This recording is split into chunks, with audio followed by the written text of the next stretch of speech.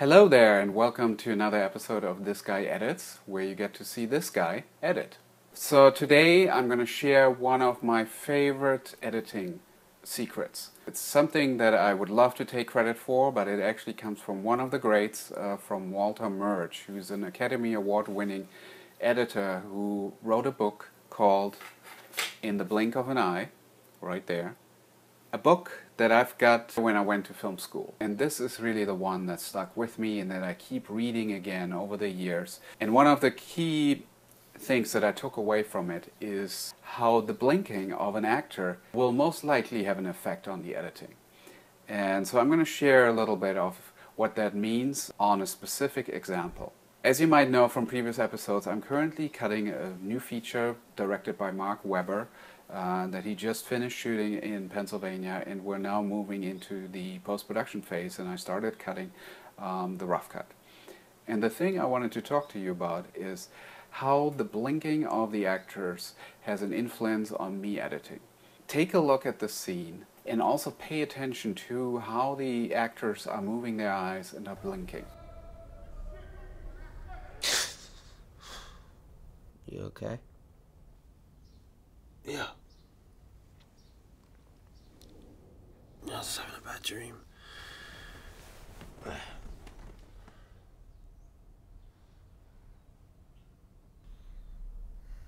I gotta get ready for school.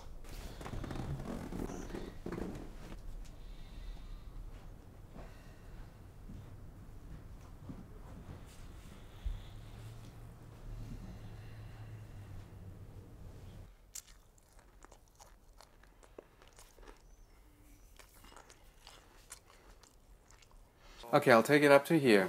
Obviously, both actors were blinking at some points in the scene. According to Walter Murch, and I actually feel this too, you can sort of follow the thought process of an actor by the way he blinks. The theory is that if he blinks, he changes his thought, or he has completed a thought, he blinks, takes a break, and then starts a new thought.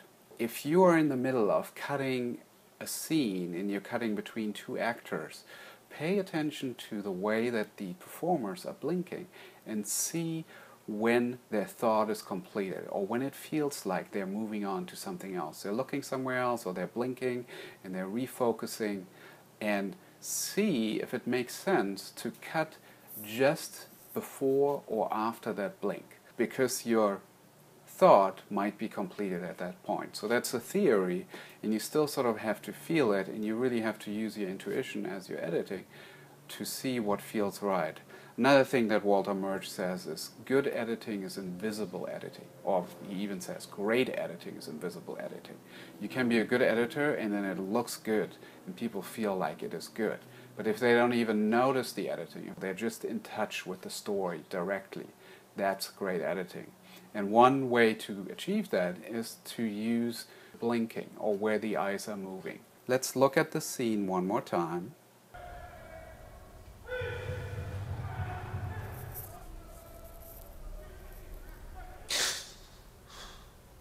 You okay? Yeah. There you go, something is happening there in this shot. Yeah. Mark looks at G, he looks away, and he looks at him again. And it feels as if he's considering how much is he going to reveal of that dream. You okay? Yeah. I was having a bad dream. It's not 100% a perfect cut yet. I still feel a little bit of a jar. I was having a bad dream. But for now, I think it works. And now here, the question is, when do I cut? And you can see G is blinking right at the end. I could potentially cut before he blinks. I kind of like it the way it is. I'm just going to extend it for now and see what else is happening here. He blinks right here. And then there's another one. Oh, that's actually nice.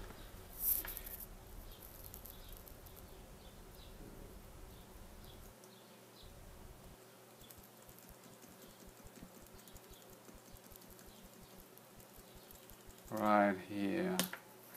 Let's try that and see how that feels like. I was having a bad dream.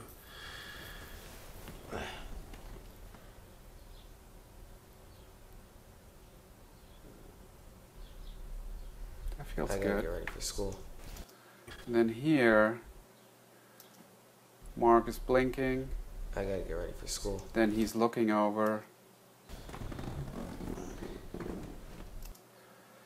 And I really like what his eyes are doing as the line starts, I gotta get ready for school. He's paying attention to that. And then he's back in his own world. Let's look at that. He blinks. I gotta get ready for school. He listens. He considers. And he's back in his own world. Fighting his demons. So that kind of works. Maybe that blink at the beginning is a little too abrupt. I'm going to give it more room. And I kind of want to always play things in real time and feel where the edit point could potentially be. It's a little dangerous to move frame by frame by frame to find the exact edit point. It should work in real time.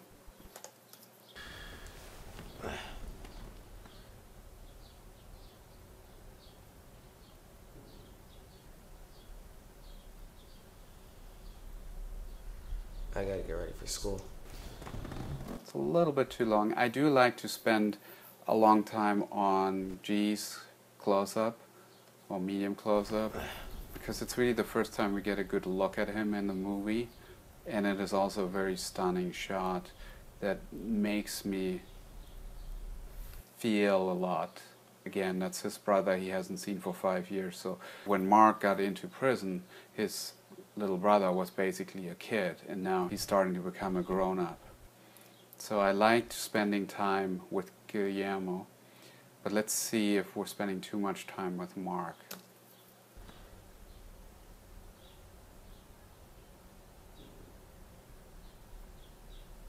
He blinks. He blinks again. I gotta get ready for school. Yeah, it might work actually. It shows a little awkwardness between the two.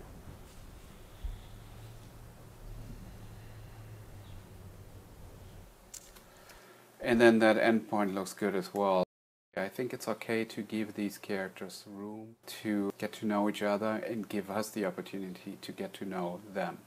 So for first rough cut, I think it's a good effort. It can still change quite a bit, especially once I know really what the overall feel of the movie is, the pacing, the tone. Once again, I can highly recommend this book by Walter Murch, In the Blink of an Eye. I'll leave a link to the book where you can get it. And it's a quick read, and it's something that will stick with you. Thanks for watching, and I'll see you on the next one.